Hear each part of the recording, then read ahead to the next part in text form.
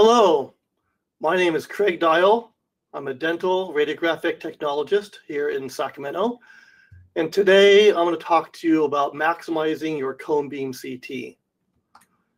You have probably already listened to, or hopefully you have listened to some of my other videos about factors that can directly affect your image resolution on your cone beam CT. Now, these are not all the things that can affect image resolution, but I feel that these are the most important key elements.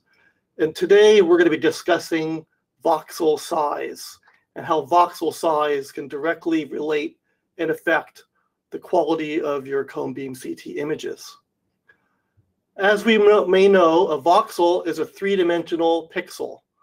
A pixel is a picture element, and a voxel is a volume element. The smaller the voxel, the better the detail.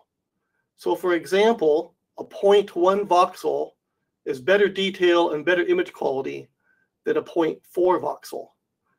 In cone beam CT, voxels are isotropic, which means they have the same height, depth, and width, and therefore being a cubical voxel, when we rotate the volume, the image quality stays the same. So I had a dentist visit me a few years ago, and he was asking me the difference between a large voxel, 0.4, compared to a smaller voxel, 0.25. And he asked me to scan him using those two scan protocols so we can compare the two different image sets. And really what we're trying to do is trying to detect certain features within a scan. So we did a 300 frame count, 4.4 voxel scan on this scan here of the dentist. And then I went ahead and took a 0.25 voxel 600 frame scan using this one over here. And we wanted to compare the difference. So there's two things that have changed. One is the voxel size, and the other is the frame count. So sometimes the smaller the voxel, the more frames, the more data it collects as it goes around the patient's head, and therefore the better feature detection, but also the higher dose may be there as well. So there's some balancing that we need to do when we're talking about patients. In our imaging center, we use both low scan quality and high scan quality, depending on each patient's case. And that's talked about in another lecture for choosing the scan protocol. But right now, let's talk about the differences between a low voxel and a high voxel scan. If we take these two scans together, we can see that the 0.25 voxel has much better detailed information that we can see compared to the 0.4 voxel.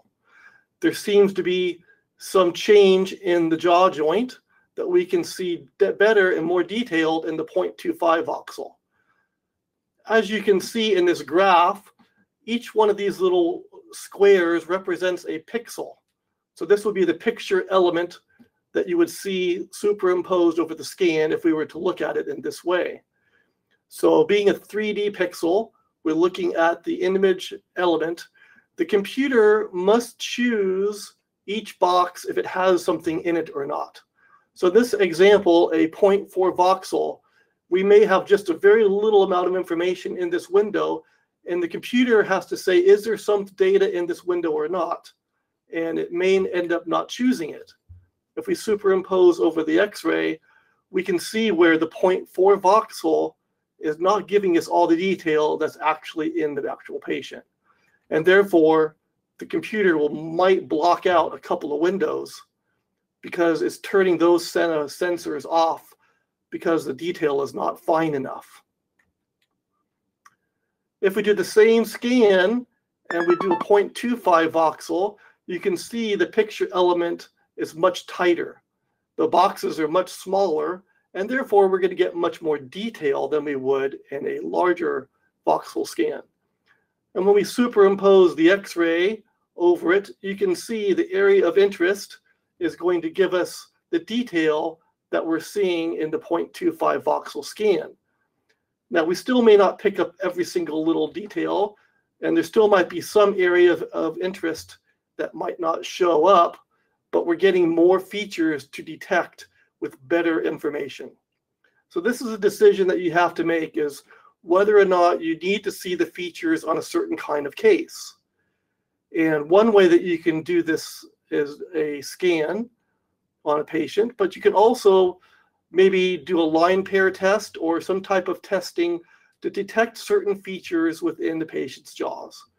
So if you want to look at the periodontal ligament space, and we're using a 0.4 voxel scan, and you do this type of chart, we may not be able to see that particular structure.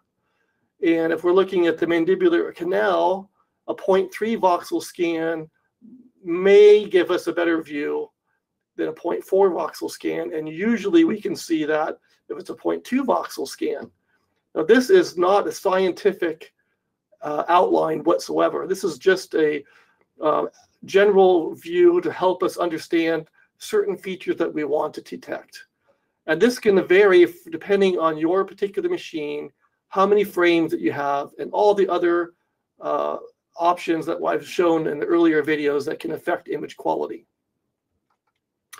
One of the tests you can do on your particular machine is a line pair test. And a line pair test is really just a radiographic test pattern. There's two different types of line pair tests that I have examples for. This long skinny one down here is used for 2D evaluation. And really what a line pair test is used for is how many lines can you separate within a given millimeter. And it's used for spatial resolution. So the space between the lines, we want to see the detail and how much detail can we get. So to try to help understand that, if we look at analog film, it can vary between 15 to 18 individual lines per millimeter. So pairs of lines per millimeter in analog film, we can sometimes see between 15 and 18. Cone beam CT is going to be much lower than that. It's going to vary anywhere from about 2 to maybe a half a line pair per millimeter. And so you can test your machine by using a line pair tester such as this circular one here, X-ray it inside your cone beam, and then see what you get. And that'll help you set the idea of how many lines that you might be able to see in your given machine. So here we have a section this is the gold standard. Here are the line pairs per millimeter. This is the actual device. And then what I can do is I can scan it. So we can take a 0.25 millimeter scan, a quick low dose scan, and then we can see the separated lines as we can go down here. We start to get all fuzzed together as we go down the higher resolution.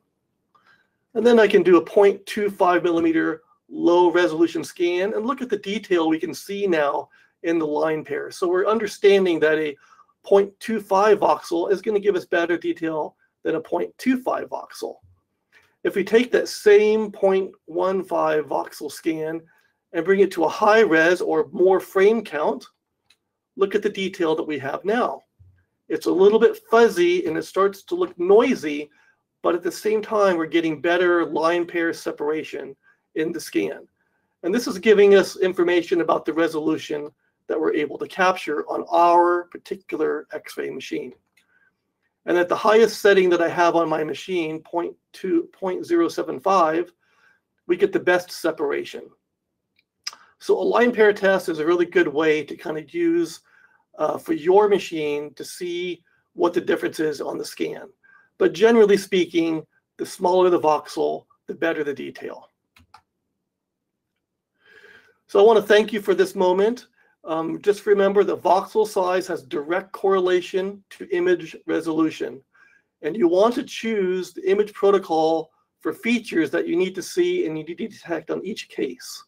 Remember to always view choosing scan protocol, the video that I've made for assistance if you need that. And I want to thank you and have a good day.